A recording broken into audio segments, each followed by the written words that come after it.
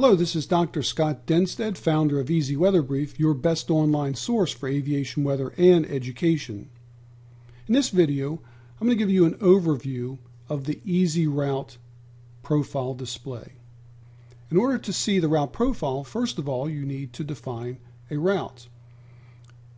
In the upper left, locate the Route Editor button, and you can add your departure, your route of flight, and your destination airport, as well as your altitude. So in this case, I've chosen that we're going to fly from Caribou, Maine, down to Washington Dulles Airport at 10,000 feet. And we're going to allow EZWxBrief to use the forecast winds to calculate our ground speed based on the airspeed that we've put into our EZ settings. And to see the EZRoute Profile, find the Route Profile button next to the Route Editor and click on that.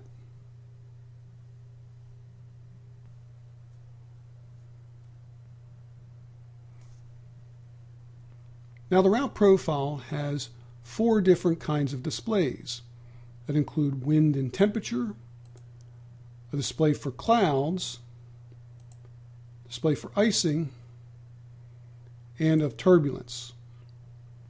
And we'll look at each one of these in a little more detail. And first of all, to orient you for this particular display, you'll notice that on the left side of the display is the altitude. So we start out with an altitude of mean sea level of 0 up to flight level 500 or 50,000 feet. You can control the max altitude with a setting here on the right. So I can also set that to 250 or 25,000 feet for the maximum displayed altitude, and also 150 for 15,000 feet.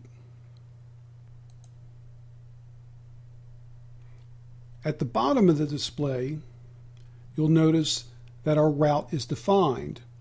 So on the very far left, you'll see our departure airport of Caribou, and to the right, you'll see the destination airport of Washington Dulles. Now the route is broken up by multiple segments. Each segment has a specific length. So in this case, the first segment starts out at 0, and we have a segment of 42 miles. Another 42 miles gives us 84. And so this is just a running total of our distance from our departure airport. And you also notice a time right below that, which defines our departure time as well as the time of arrival, again based on our ground speed that's calculated in the winds aloft. On the chart, you'll also see your planned altitude shown here in magenta. And for this route, we're planning to depart at 3Z. And so you see that starting out here on the very far left at 0300 Zulu. In addition, you'll see the terrain along your route represented here in brown. And at the very top, you'll see some icons which depict the weather at those various different segment points along your route of flight. In this case, you can see that the weather is supposed to be mostly cloudy with a chance of rain here at 6Z along this particular part of the segment. So one of the other things you'll notice is that the background here is more of a black color, and that represents a flight at night. And you'll watch as the sun rises, the background changes to a very bright blue color, giving us an indication that we're in a daytime scenario. And if you continue on, you'll see that it turns into night and eventually back into the daytime as you move your departure advisor to the right.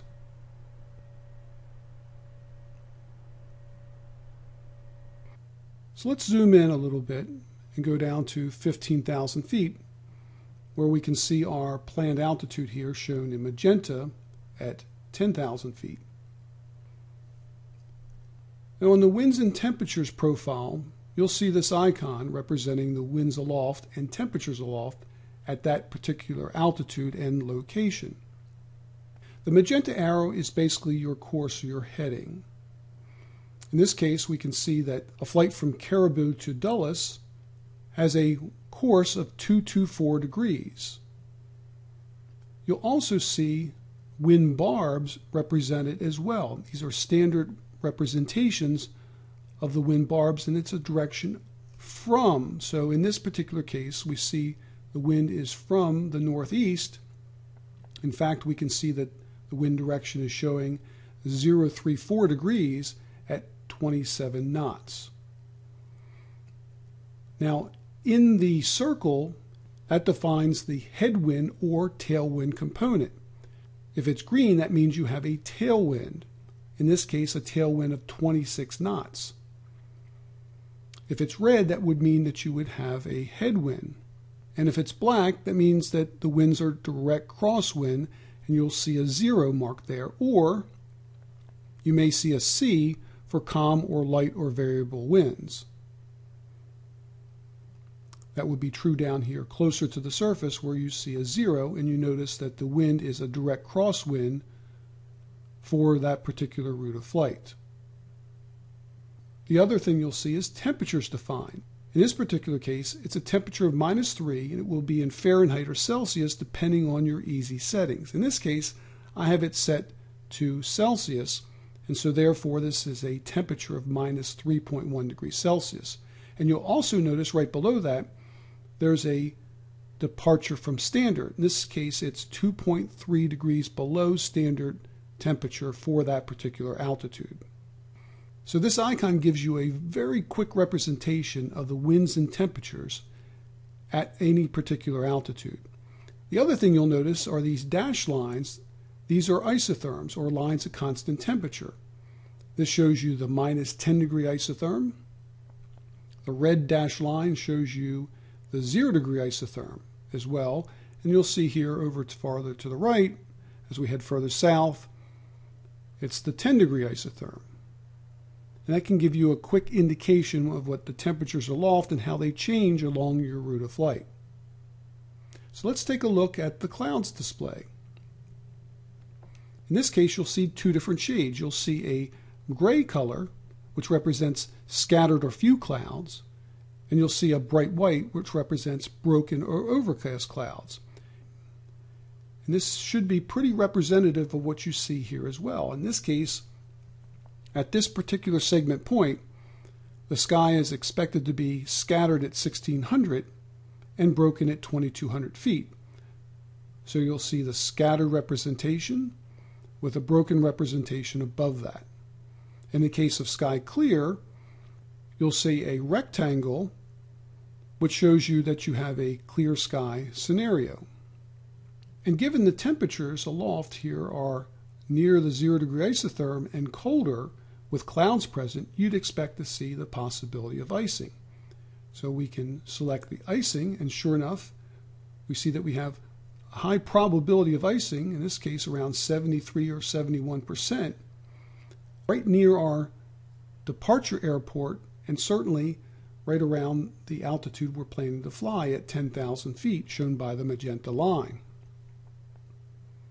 We can also look at the severity for icing here, and we see we have a moderate severity as well as a light severity and even trace severity. And over here farther to the right, there's actually showing heavy severity. If there were SLD present, in this case there is no SLD forecast for this route, it would show up as well, similar to what you would see on the probability. And then you can overlay both the severity and SLD together.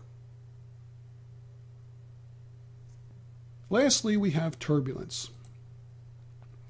Now, turbulence can be defined for clear air turbulence, or CAT, and you'll see mountain wave turbulence, MWT. Right now there isn't any mountain wave turbulence present here on this particular route.